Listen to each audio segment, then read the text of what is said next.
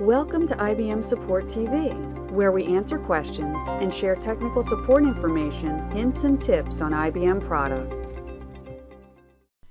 In this video, I will demonstrate the testing rule set feature in Rule Designer.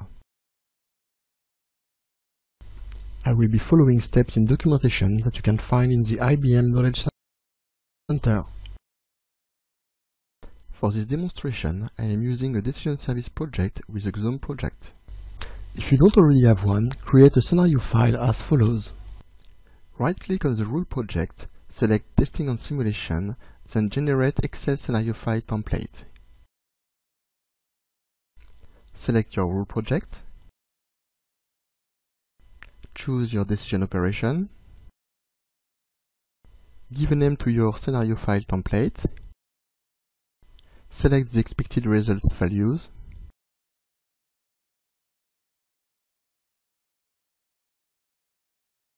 your scenario file template has now been created.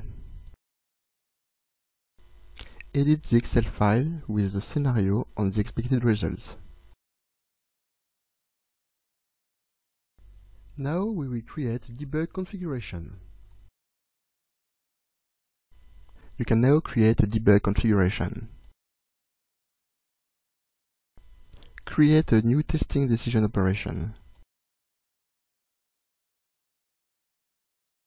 Select your test suite, decision operation, then click on debug. You can see for each scenario if it's a success or a failure in the console. For any question, don't hesitate to contact the IBM support.